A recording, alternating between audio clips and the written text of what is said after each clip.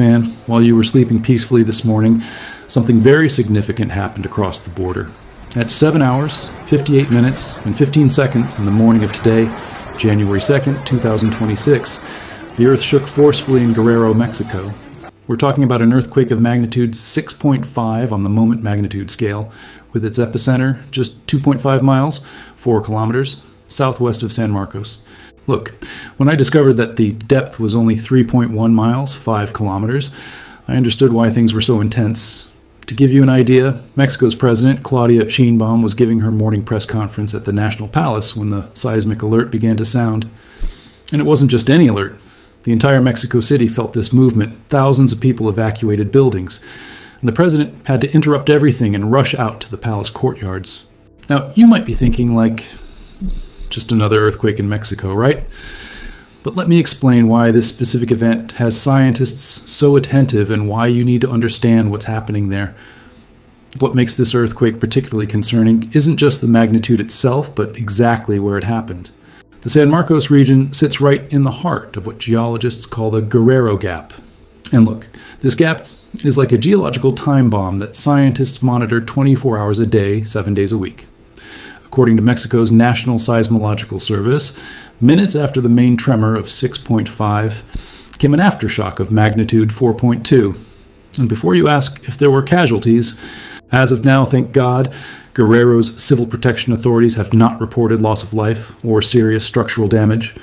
Guerrero's governor, Evelyn Salgado, has already convened the State Civil Protection Council, and teams are sweeping through affected areas. But you know what caught my attention most when I started investigating this event? It was discovering that this isn't an isolated earthquake. It's not like those random events that happen and that's it. Done. This tremor is part of a much larger and much more concerning pattern that's been developing for years in this region. The user prompt is empty, so I cannot provide a summary. I need to continue the translation carefully, making sure to convert all measurements, spell out all numbers, replace Richter with moment magnitude scale. Avoid words like death, deadly mortal. Keep it as running text without headers. Well, let me continue. Let me tell you a story that'll give you chills. March 28th, 1787. It was a normal morning in colonial Mexico when suddenly the earth literally split in half. An earthquake of magnitude 8.6, the largest ever recorded in the history of what we now know as Mexico, devastated the coasts of Oaxaca and Guerrero. And look, it wasn't just the earthquake itself. The movement was so violent that it generated a tsunami that advanced 3.7 miles, 6 kilometers inland. 3.7 miles, man.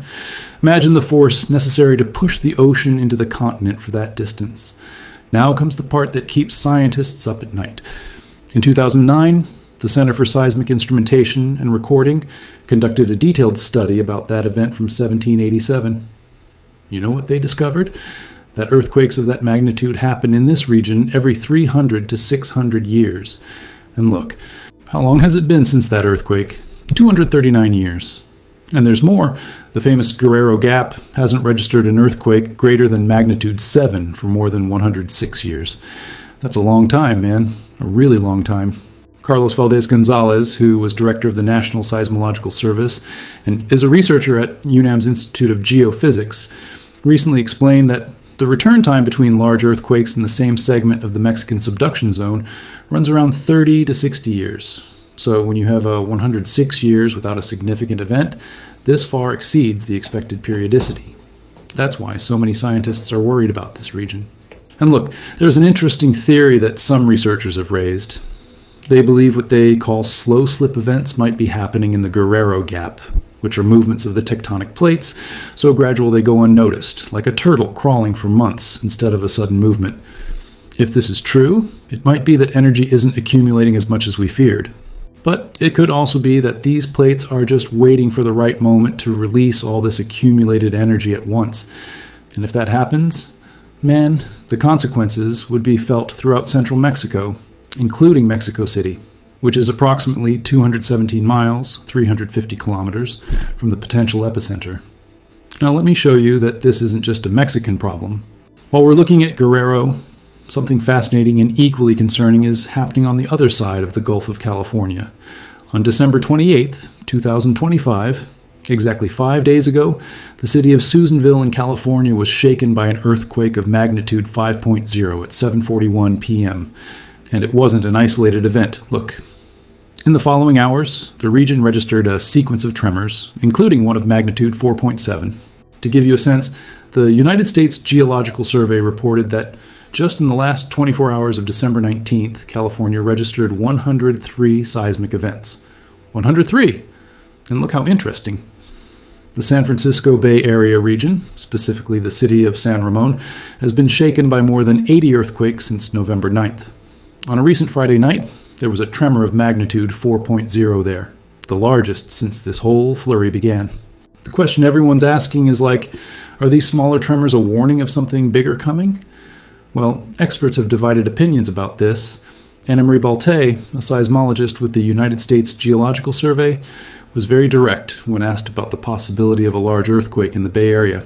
She said, and I'll quote here because I found it important, that there will be a large earthquake in the Bay Area, but we cannot say exactly when or where, so it's necessary to be prepared for it. And look at the numbers she presented, because they're quite serious. There's a 60% probability of an earthquake of magnitude 6.7 or greater happening in the Los Angeles area by 2043. In the San Francisco Bay Area, 72% probability. When you put all of California together, there's a 48% chance of an earthquake of magnitude 7.5 or greater happening by 2043. Now take a deep breath. 7% chance of an earthquake of magnitude 8 or greater. Seems small, right? But when you're talking about an event that could literally reshape the landscape of one of the most populous states in the United States, 7% is a frightening probability.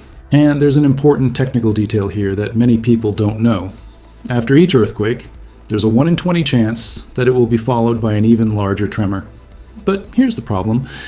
Only half of large earthquakes have an easily identifiable precursor tremor. The other half, they happen out of nowhere. What connects these two scenarios, Mexico and California, is something much larger than any country or political border. Both regions are part of the so-called Ring of Fire of the Pacific, a giant arc of 280,000 miles, 450,000 kilometers, that circles the Pacific Ocean and concentrates about 90% of the world's earthquakes and 81% of the largest earthquakes ever recorded. In Mexico's case, you have the Cocos Plate diving beneath the North American Plate in a process called subduction. This creates absurd pressure that accumulates over decades, until finally the rock can't take it anymore and ruptures suddenly and violently. In California, the scenario is a bit different, but equally dangerous.